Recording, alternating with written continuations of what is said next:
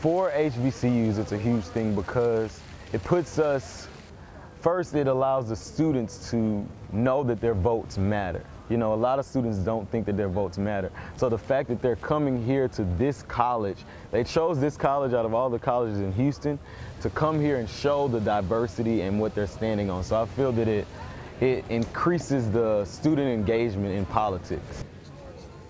It truly gets the students to truly know the candidates, actually get to know their platform, what they stand on, truly just be more politically aware. I am very glad that they chose this campus. Just attending an HBCU personally and having the opportunity to attend the debate, having the opportunity for the debate to be here, I feel like it's one in a lifetime opportunity, and I feel like most of the students here understand that. We are steeped in history. We're standing here in the Barbara Jordan Mickey Leland School of Public Affairs.